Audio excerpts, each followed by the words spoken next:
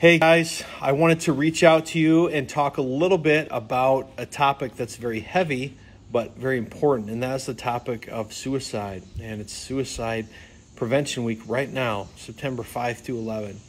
And this is a topic that unfortunately I see and hear in my office way more than I would like to. The past year especially has been very challenging on people's mental and emotional health. And I've seen a lot of people struggle in ways that they probably never thought they would struggle with their own mental and emotional well-being. And so, my message today is just one of hope. There's hope out there. There's people who would love to talk to you.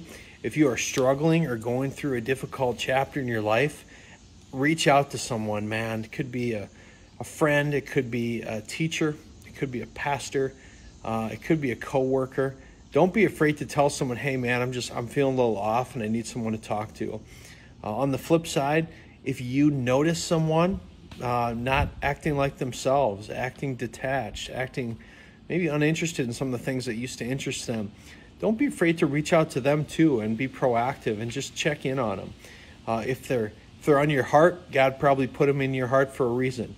And so that means to check in with people and make sure they're doing okay. So it's suicide prevention hotline is a great way to reach out, talk to someone. If you don't have anyone to talk to, that number's in the description of this video. And I would encourage you to give that a call if you're struggling. But just know that there's hope. There's always someone there who wants to talk to you. It's never as bad as it seems. So stay well, guys. Have a great rest of your week and a great rest of your month. Bye-bye.